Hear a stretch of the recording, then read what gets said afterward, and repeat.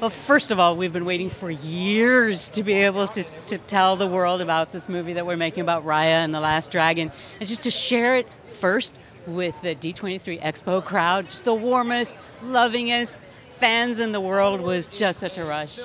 Absolutely. And I think for me too, it's wonderful because we've been keeping it under wraps for so long. I think my family was lying when I said that, when I said that I was working for Disney feature animation. They're like, sure you are. And now we can share it with the whole world. Well, Disney like lives on the beautiful fans and the people who love the work so much that they make it part of their lives, that we make it part of our lives.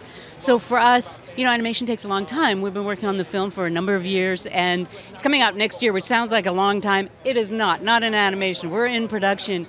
And so for us, the possibility of the first time we let kind of the genie out of the bottle to be at D23 Expo with that crowd. You get on that stage and there are like 7,000 people out there who love the work and who love Disney, and it's just so empowering for us as well.